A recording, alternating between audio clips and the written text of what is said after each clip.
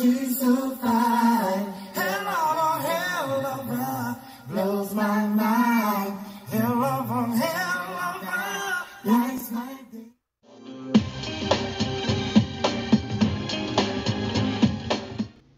What's good, guys? Today is Sunday, December the 4th, 2022. This video, as you can tell, will be regarding the Shanquella Robinson case.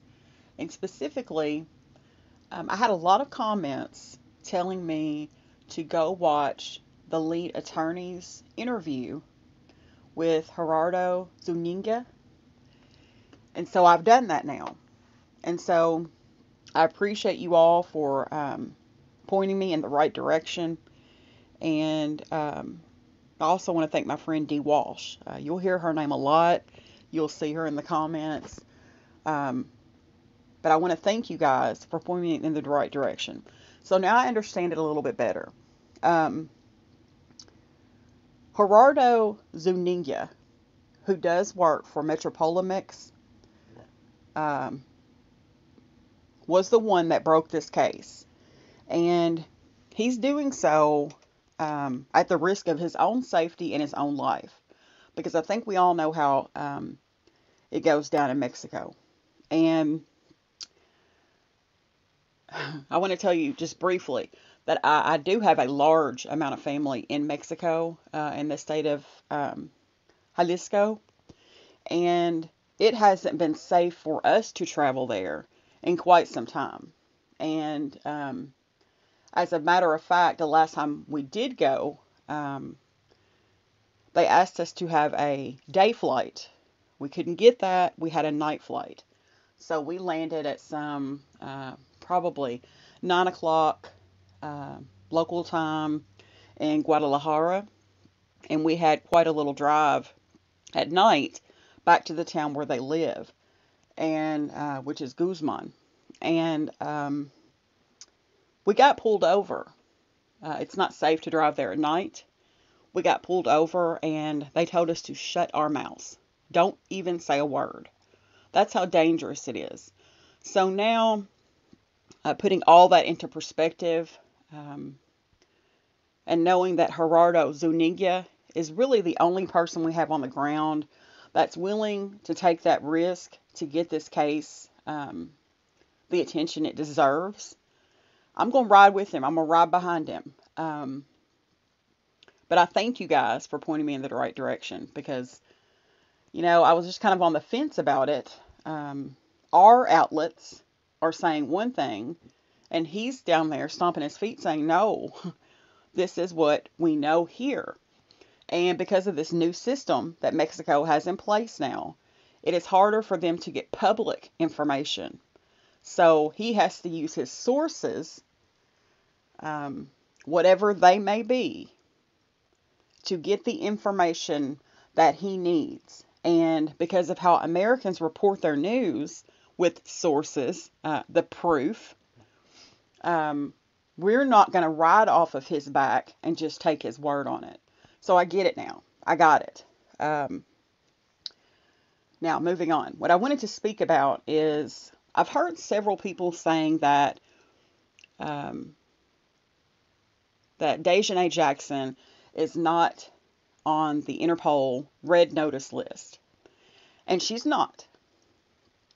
But I want to make mention of this, and I've not heard anybody read this part. So I want you guys to hear this part because it is crucial to why she may not be on this list. So let's take a look at this. Now, this is the Interpol website, and this is specifically the red notice list. And you can search and view the public red notices for wanted persons, okay? But I want to make mention of what it says here. It says a red notice is a request to law enforcement worldwide to locate and provisionally arrest a person pending extradition, surrender, or similar legal action. A red notice is not an international arrest warrant. The individuals are wanted by the requesting member country or international tribunal. Member countries apply their own laws in deciding whether to arrest a person. And here's the most important part. The majority of red notices are restricted to law enforcement use only. And I'm going to reread that. Restricted to law enforcement use only. Extracts of red notices are published at the request of the member country concerned and where the public's help may be needed to locate an individual if the individual may pose a threat to public safety. Now, she's not on this list. And I have this pulled up. Nationality, United States. Female gender. And I put the age from 0 to 28. All right. Total number of public red notices in circulation overall are 7,108. There are no results for your search. Please select different criteria. The reason is because she's not in there.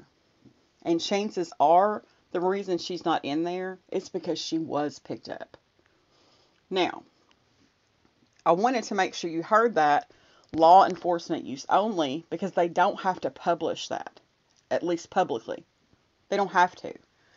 And from my understanding, they pretty much knew where she was. Now, whether she was in Connecticut fleeing or whether she was there for other reasons, I don't know that. But if they want you, if Interpol or the FBI wants you, they know pretty much where you are. Especially someone who is not a seasoned criminal, not used to living off the grid, that sort of thing. So I just wanted to let you guys know that the red notice not being there for Daejhanae Jackson means absolutely nothing at all. Absolutely nothing.